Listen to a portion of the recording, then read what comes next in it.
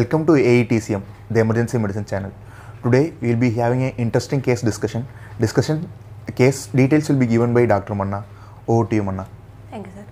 A 35-year-old male patient was rolled into a RED in a trolley in an unresponsive state. On examination, patient was not responding. There was no spontaneous breathing, so immediately our carotid pulse was checked. That time central pulse was absent. So immediately I assigned one person to take care of the CPR, chest compression, and other person to be on the head end to give ambu in a ratio of 30:2. 30 compressions and 2 breaths. Then third person was assigned to take an arterial blood gas analysis and secure a IV cannula, and fourth person was assigned to load injection adrenaline 1 mg, and other person was assigned to connect the cardiac monitor, and one person was assigned for documentation, and chest compressions were started simultaneously, and breaths were given.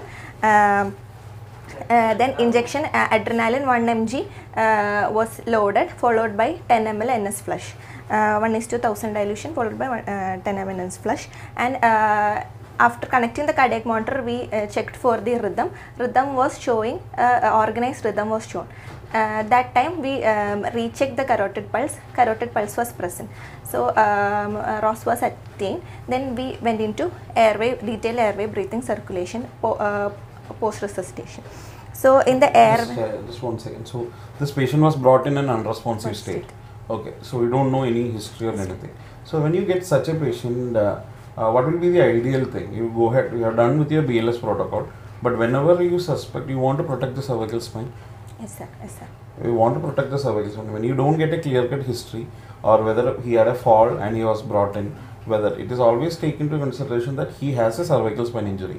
Even if it is not a trauma case, it is better to go ahead and know that it is a trauma case, unless and until we are clearly stating, somebody stating that he was seen responding and suddenly he was in the ambulance, he collapsed inside the ambulance. Rather than in this scenario, especially in this case, in what we are going to deal, we'll come to that. But definitely when you don't have a clue, it is better to think that the patient is having a cervical spine injury, and the initial primary assessment and primary survey itself, it is better to say that you have protected the cervical spine either with manual inline stabilization or with the Philadelphia collar. Yeah. So that will be the correct thing. So how was the time for CPR? Total one cycle of one dose of adrenaline was given. So that means he had approximately within 2 to 3 minutes the ROC was achieved. So ROC was achieved. So once you achieve the ROC, what all things you can proceed?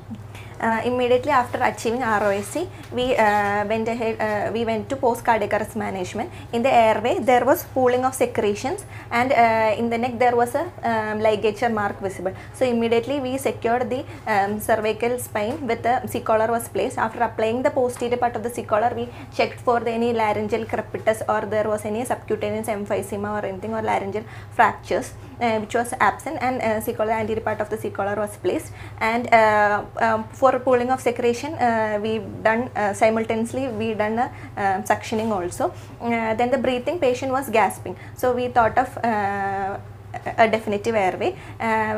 Since IV cannula was already placed, IV fluids were rushed in, and we secured the airway with inline stabilization of the C-spine.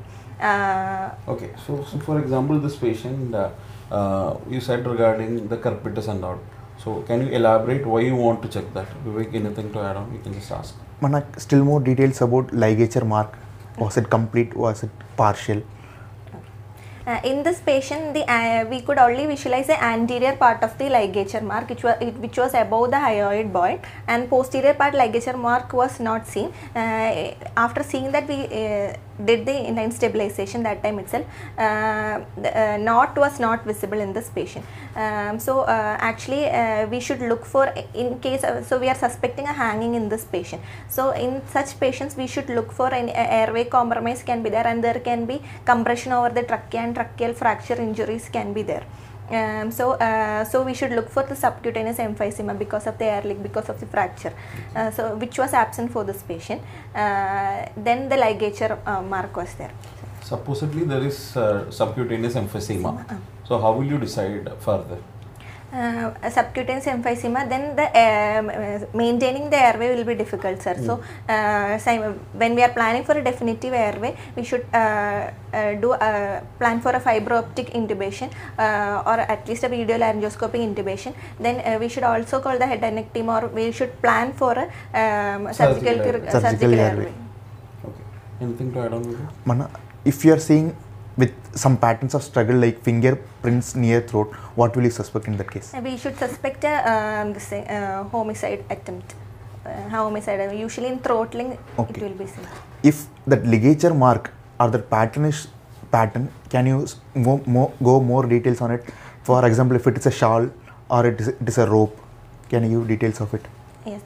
Ligature marks in this patient, when this patient presented itself, there was a ligature mark which was seen. We didn't know what was the ligating substance.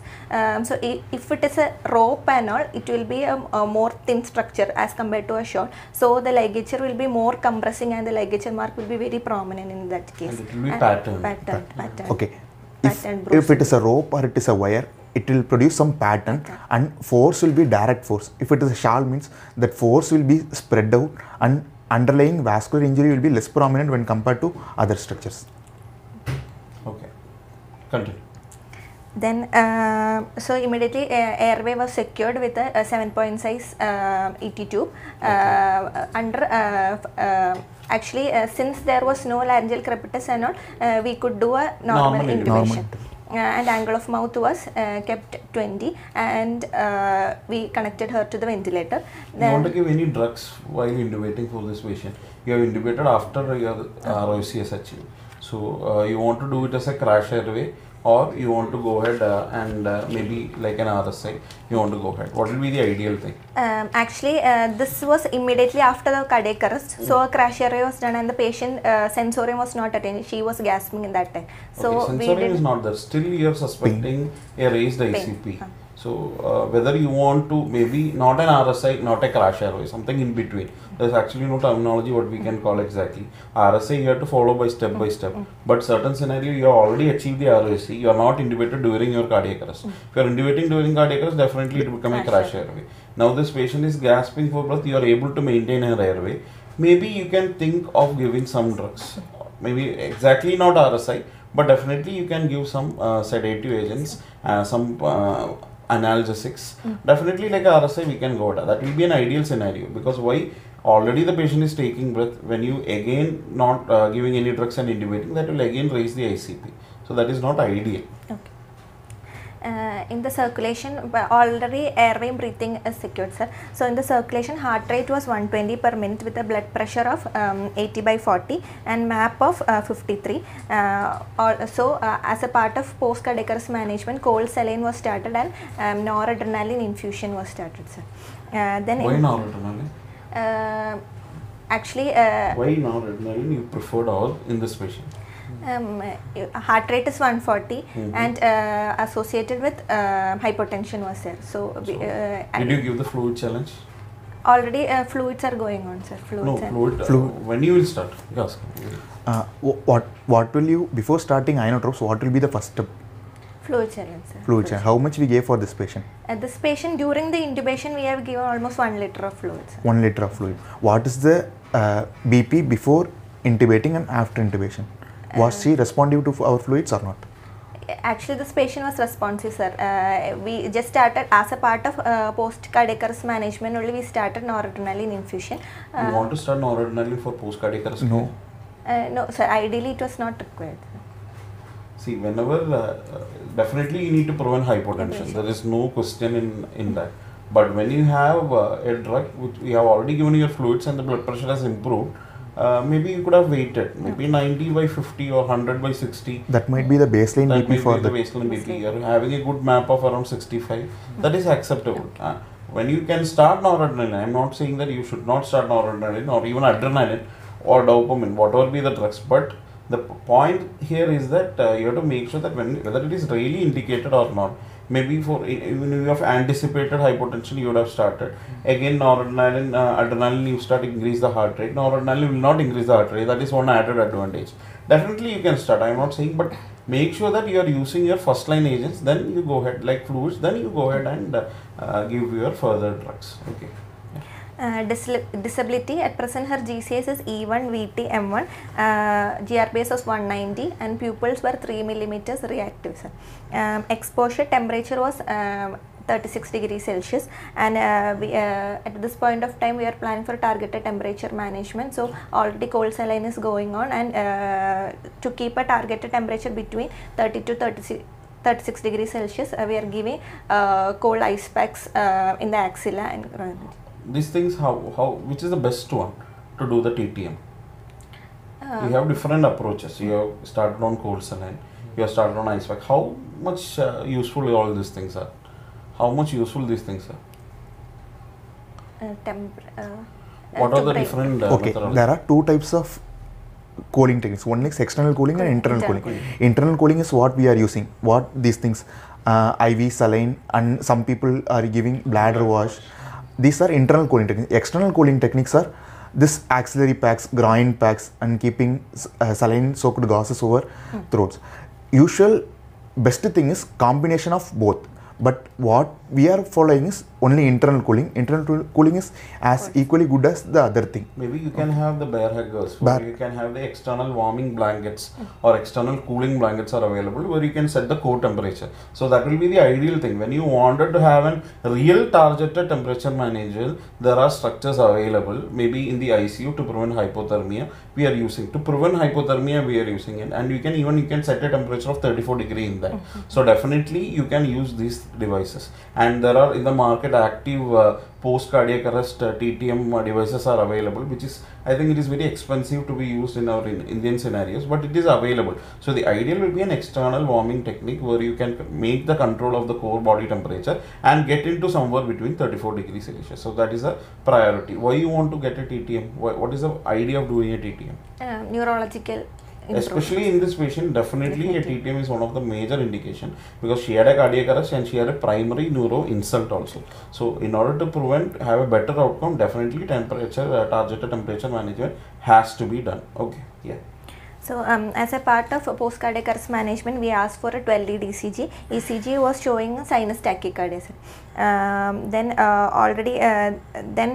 at that time the arterial blood gas analysis report came, which was taken during the cardiac arrest. That time the pH was 6.697, PCO2 of 107, bicarbonate of 11.7, PO2 of 24.2, with a lactate of 22. Okay. What is your ABG interpretation? ABG, there is both respiratory and lactic acid, high anion gap acidosis, lactic acidosis, sir. Okay. Maybe because of the airway compromise, she went for a respiratory acidosis, PCO2 retention respiratory acidosis, and with the circulatory defect, lactic acidosis. Maybe she had gone for a seizure also. Okay. She had a cardiac arrest also. So she was not breathing. So that will be the primary reason. Okay. Then we reassessed the patient. Reassessment, her heart rate was 100 per minute, respiratory rate was almost 18 on the ventilator, and her blood pressure was 110/70 with noradrenaline. We are able to taper the noradrenaline to 5 ml per hour, and saturation was 100% with the FiO2 of 50%, and we are able to taper the FiO2 requirement also on the ventilator. Okay. Can you just brief regarding the ventilator settings? Okay, ma'am. Regarding ventilator, what is the pressures which we have kept, and what is the pressures which patient is trial volume which patient is getting? Pressures, actually this patient minimal pressures were pressures were 15 pressures were kept and PEEP of 5. With that, patient was getting a tidal volume of almost 400, sir. So you started with a pressure control ventilation. Yes, sir. So you have to be very specific in your answering. You started on a pressure control ventilation with a targeted tidal volume of around 6 to 8 ml per kg. So for that reason, you started around 15 pressures you initiated. And what will be the FiO2 and PEEP that you have set in? What is the FiO2? What is the PEEP? Initially, just after intubation, we kept the FiO2 as 100. Okay. Then, and patient was maintaining a saturation of 100. So we are able to actually titrate the FiO2 to maintain the saturation more than 95%. What is the target CO2? What is the initial CO2 which we got? Initial PCO2 was 107. So we need to target the PCO2 between 35 to 45 Okay. for neurological protection. Okay. So you intubated this patient, you said you were able to bring down on the FiO2 for this patient, and after 3 hours the patient is in the emergency room and suddenly the sister is coming and telling you that the patient is desaturating. So what are the things that you will keep in your mind? Desaturation for a ventilated patient. This is my question. We should check for the displacement of the tube. Okay. We should check for any obstruction. Should look for pneumothorax. This patient, pneumothorax can be there because of the tracheal injury. Okay. So dope is equipment. Dope is negative. Then we need this patient had a hanging. There can be aspiration also. Aspiration and any foreign body obstruction can be there. Okay. Then we should anticipate a respiratory arrest, which is unlikely. This patient on ventilator, why should have a respirator? Then neurogenic pulmonary edema should be considered. Okay, so can have a pulmonary edema. So you have to, when your dope is negative, you have to go ahead. You would have auscultated already. You would have auscultated. You can look for the graphs in the ventilator. What is the graphical representation? What is the pressures that is coming up? The pressure alarms are going up. This will be the early indication whether there is any airway obstruction. If there is no airway obstruction, then you can auscultate for the base of the skull, base of the lungs, or you can use your ultrasound machine and look for lung sliding. Lung sliding and pulmonary edema. When you suspect pulmonary edema, look for the B lines. Look for the B lines. So you have a B lines. You have maybe high pressure limits that is coming up in the ventilator. That means the patient is going for a pulmonary edema. So here the reason for pulmonary edema, it will be possibly a neurogenic pulmonary edema. So what is a neurogenic pulmonary edema? Neurogenic pulmonary edema usually because of the brain natriuretic peptides. It usually occurs in case of IC bleeds or in case of seizure or any vascular compromise. Any raised ICP. Raised ICP.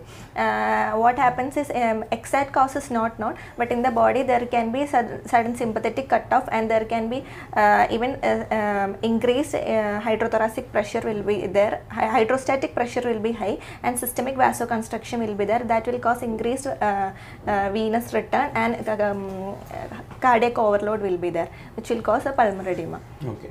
So how will you manage it? Okay. Management is same as of the pulmonary edema. We will be increasing the positive pressure ventilation, increase the pressure, increase the PEEP. Okay. Okay. So what does the PEEP increases? What does it help? How does it help when you increase the PEEP? Increase positive pressure will be given. We will we can PEEP. I'm asking about PEEP.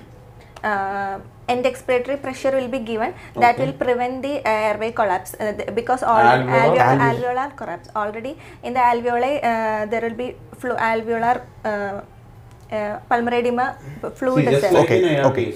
You can explain. What exact PEEP is going to do is, in pulmonary edema, fluid is there in alveoli, which is preventing it to collapse.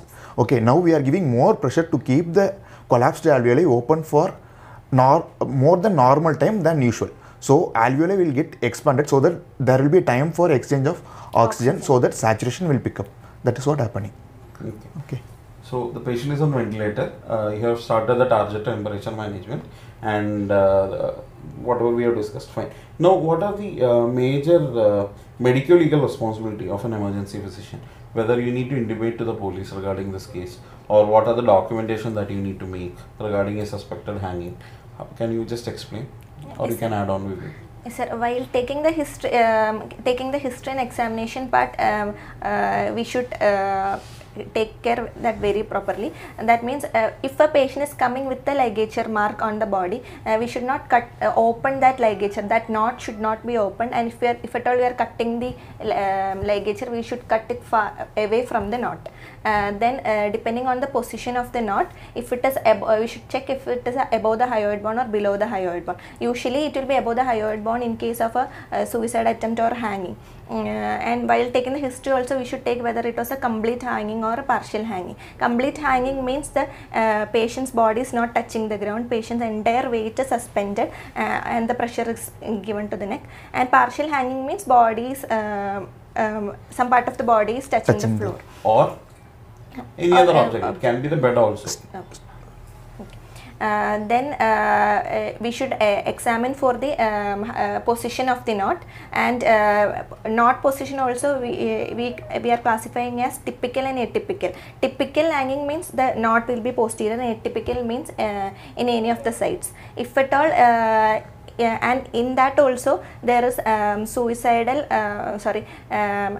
antemortem and postmortem hanging is there. If at all we are suspecting an antemortem hanging, there will be features of la facie sympathetic. That means on the side of the knot the eyes will be open and pooling of saliva will, so these are all theoretical things that whatever be the textbooks what we classically see as a primary responsibility of an emergency mission. Our patient care is the first, that definitely you need not wait for all this forensic aspect. You do the patient care and possible documentation regarding the ligature mark, everything you document, maybe a picture or pictorial representation of the same, so that whenever the police comes and they can clearly see what is happening and all those things. And when you have a forensic medicine team, you can involve them better, because as a clinician it is always our priority will be patient care, but definitely we will not be missing this forensic aspect also. But all those things are theoretically said, well said, but definitely it may not be true for all the cases. So that is a thing that you need to keep in your mind. And can you just elaborate why there is a death in hanging? What will be the reason? There are different types of hanging, as we say. You can have a suicidal attempt, you will have judicial hanging. So what will be the differences and what all things that you need to do in both these similar cases?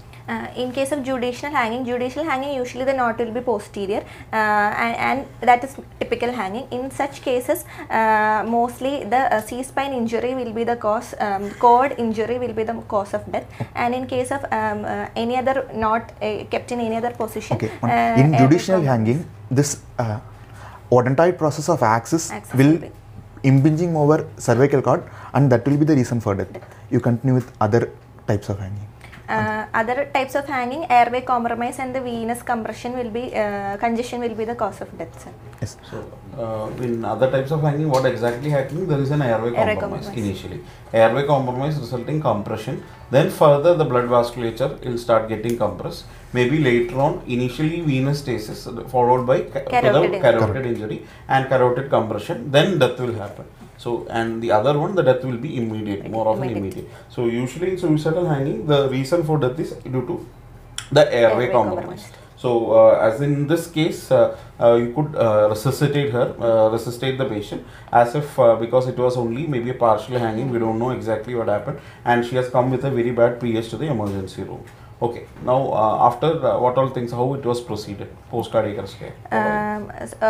Repeat vitals I have told, then I went ahead with the sample history. Before sample history, anything in adjuncts to perimeter which we missed. Was the patient catheterized? We have given fluid. Patient is in hypotension. Was the patient having normal urine output? Patient was catheterized. Okay. If it is a female patient, again you have to do an UPT test. That is the other important thing. Okay. Sample history. Yes, sample history. There was no allergy. Patient is not on any medication. No other past histories. Last meal was 7 hours back. Patient was found hanging in the room, in the fan, and the ligature. Patient used the shawl for hanging, and it was a complete hanging. So when the bystanders saw this, patient was immediately rushed to the emergency room. Okay. That was a history.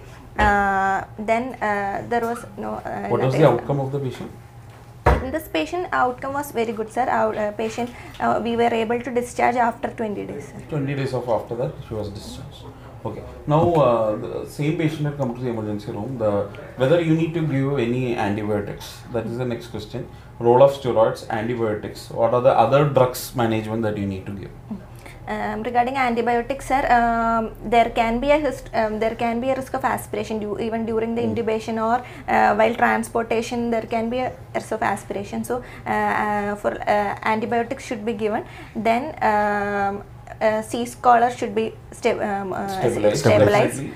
Follis catheterization should be done. Then we should take for a CTC spine should be done immediately to check for any fractures. Usually hangman fracture is the one expected, or the fracture for odontoid process. Okay, there is no C-spine is normal, but still the patient is having deficits.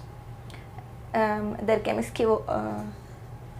C-spinal or Go ahead with an MRI. Go ahead with an MRI. That is the next thing. So fracture is not that doesn't mean that spinal cord can be normal. It can be a spinal cord injury also. So you can go ahead with an MRI. Even MRI is also normal. Then you can think of something else. Maybe a diffuse axonal injury initially.